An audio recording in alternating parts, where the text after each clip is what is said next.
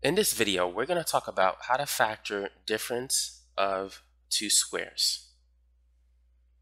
So here's a formula you need to know. Let's say you're given a problem a squared minus b squared.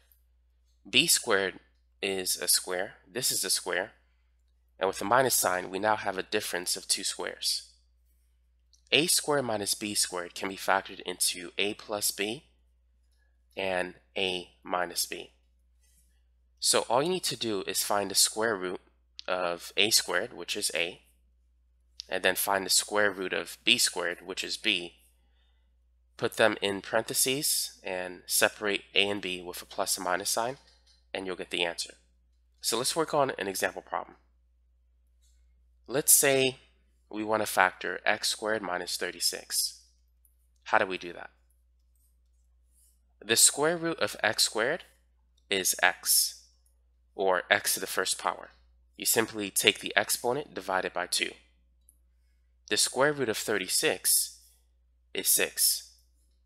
One of them is going to have a plus, the other is going to have a minus. So that's how you can factor x squared minus 36 using this formula. Now let's try another example. Let's say we want to factor x squared minus 49. The square root of x squared is going to be x. The square root of 49 is 7. And then we're going to have x plus 7 and x minus 7. Let's try another example. Y squared minus 64. Feel free to try that problem. The square root of y squared is y. The square root of 64 is 8. So we're going to have y plus 8 and y minus 8. So that's what you need to do in order to factor a difference of two squares.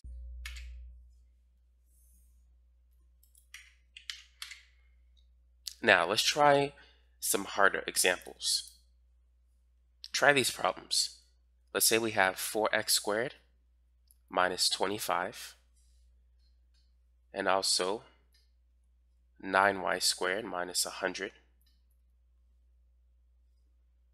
and then 36x squared minus 121, and finally 49x squared minus 169 y squared.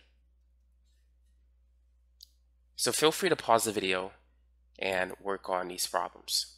Let's start with the first one. What is the square root of 4x squared? Well, let's begin with 4. The square root of 4 is 2.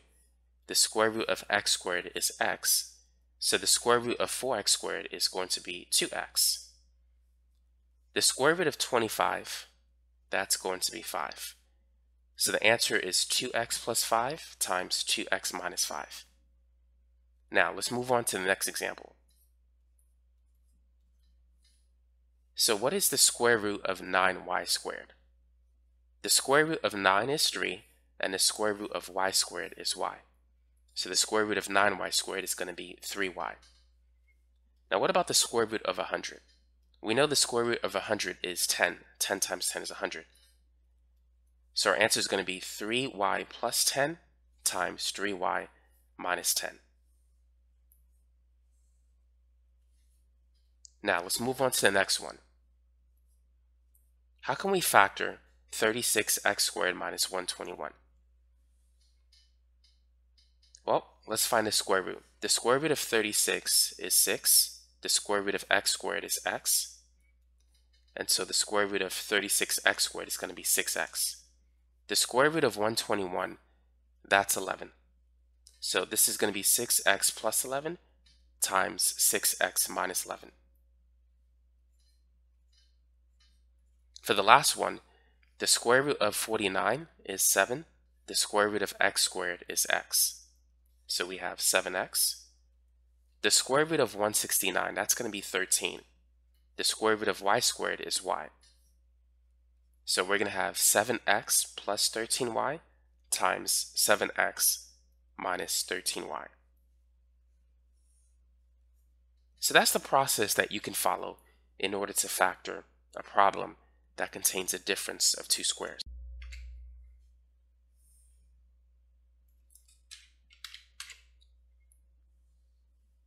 Try these two problems. 3x squared minus 27 and also 5y squared minus 80.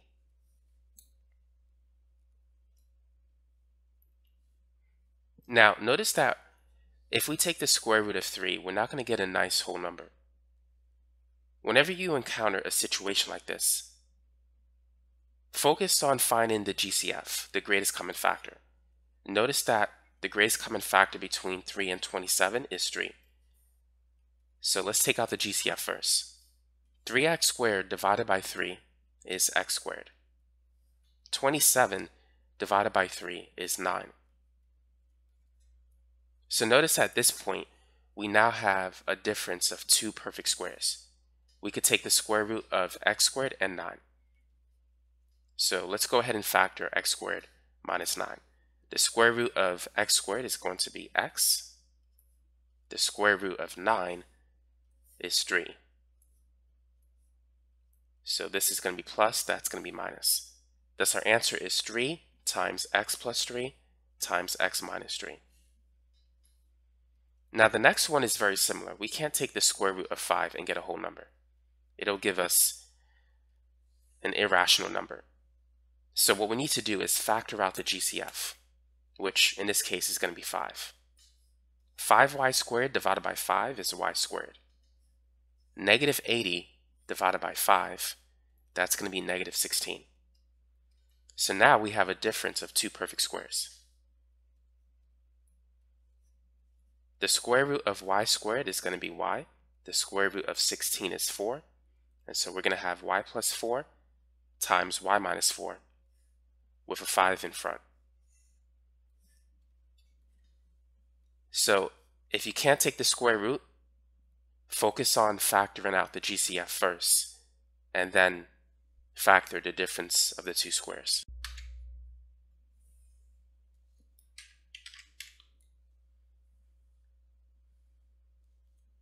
Go ahead and try these two problems. X to the fourth minus 81, and also 16x to the fourth minus 81 y to the fourth. So here we have a difference of two squares.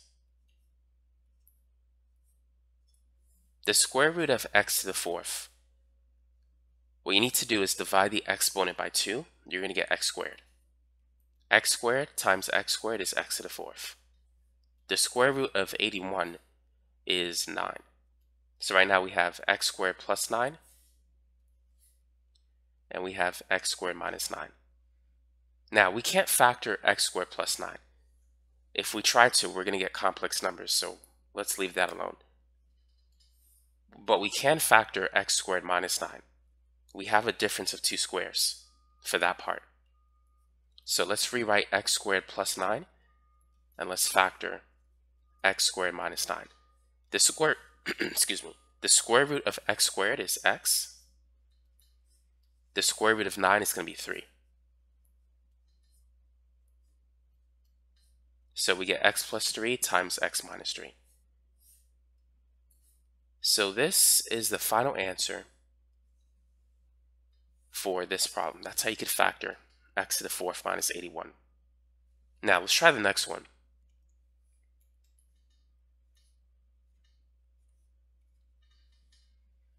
The square root of 16 is 4.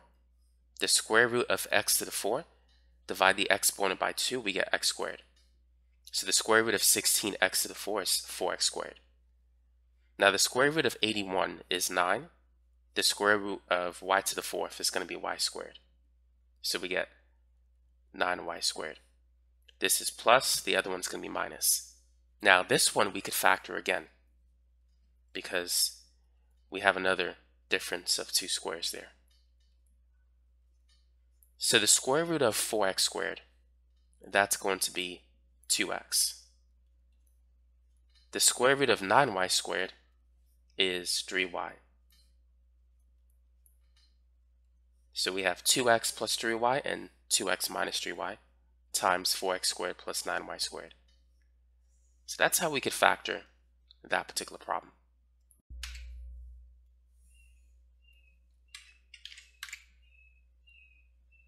Now let's move on to the next problem. 144 x to the 6 minus 225 y to the 4th. Go ahead and try that one. In addition to that, try this one as well. 64 x to the 4th minus 625 y to the 8th. So let's start with the first one. What's the square root of 144 x to the 6? The square root of 144 is 12. And the square root of x to the 6, well, we need to divide 6 by 2, so we'll get 3. This is going to be x cubed. So we have 12x cubed. Now for the next one, the square root of 225, that's 15. 15 times 15 is 225. The square root of y to the 4th is going to be y squared. So we have 15 y squared. Here we have a plus, and here we have a minus. Now, we can't really take the square root of x cubed because this is an odd number. Dividing it by 2 will not give us a whole number. So we can't use the difference of squares technique again. However, notice that 12 and 15, they have a GCF. We can pull out a 3. So if we factor out a 3 from this part, we'll be left with 4x cubed plus 5y squared. And if we take out another 3 from the second factor, we'll have 3 times 4x cubed minus 5y squared. We could multiply these two and put a 9. So our answer is going to be 9 times 4x cubed plus 5y squared, and then times 4x cubed minus 5y squared. So that's the answer for that one. Now let's move on to the next one.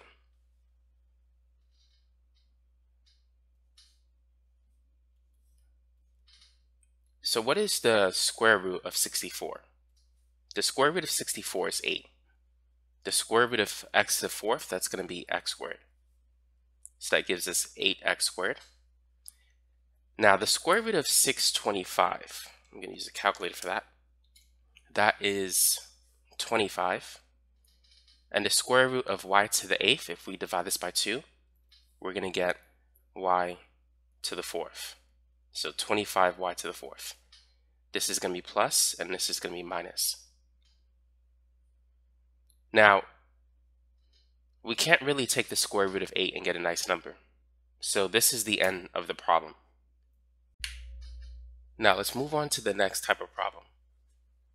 Try this one. Let's say we have 4x squared y to the 6 minus 25. How would you factor that one?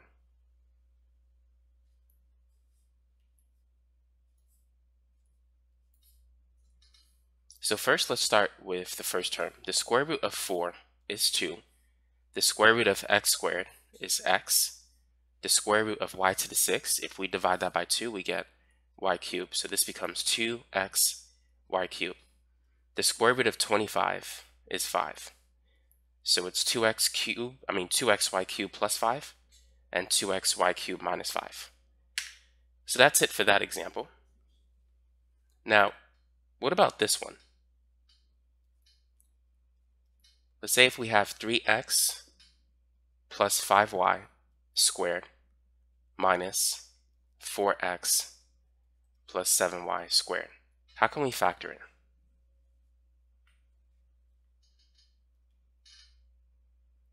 So I'm going to use brackets this time.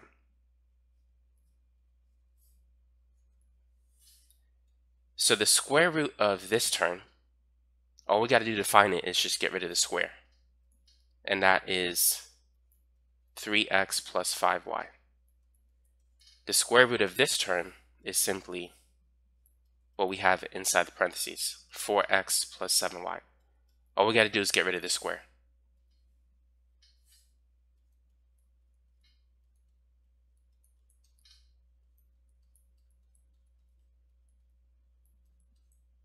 On one side, we're going to have a plus. On the other side, a minus. Now, what we need to do at this point is we need to simplify. 3x plus 4x, that's going to be 7x. 5y plus 7y, that is 12y. Here we have 3x minus 4x, so that's negative x. 5y minus 7y is negative 2y. Now what we can do here is factor out a negative 1. So we can put that in the front. So we have negative 1, and then it becomes x plus 2y, and then we can rewrite this times 7x plus 12y. So that's what we can do if you ever get a problem that looks like that. Now let's try this problem. 36 minus x plus y squared. Go ahead and work on that.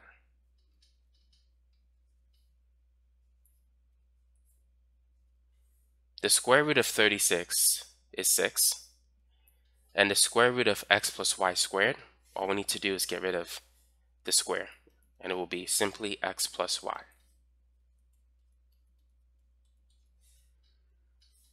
The first one will be positive, the second will be negative. You could switch it around too, but as long as you have 1 plus, 1 minus, you're okay. So now let's simplify. This is going to be 6 plus x plus y, and the other one is simply 6 minus x minus y. Don't forget to distribute the negative sign to the y. So you could leave your answer in this form, or you can leave it like this. Both answers are correct.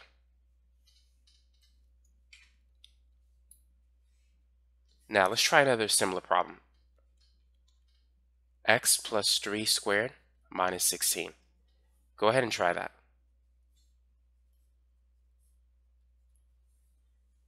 So the square root of x plus 3 squared is simply x plus 3. The square root of 16 is 4. And we're going to have a plus and a minus. So now let's simplify. We have an x, and then we can combine 3 plus 4, which is 7. Here we have 3 minus 4, that's going to be negative 1. So this becomes x minus 1. So the final answer is x plus 7 times x minus 1.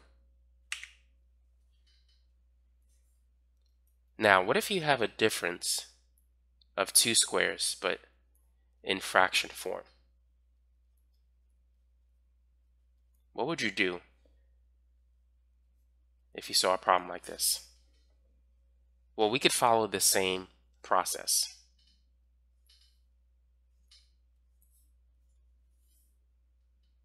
The square root of 4 is 2. The square root of a to the 6, divide the exponent by 2, so it's a cubed. And the square root of 9 is 3. The square root of 49 is 7. The square root of b squared is b. The square root of c to the 8, take half of that, that's c to the 4th. That is half of the exponent. And the square root of 121 is 11.